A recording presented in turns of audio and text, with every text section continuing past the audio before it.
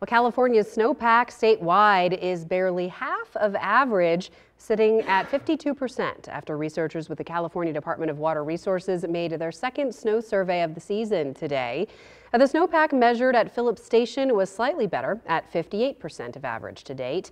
California water officials say the state has experienced warmer than average winter storms, which meant more rain than snow.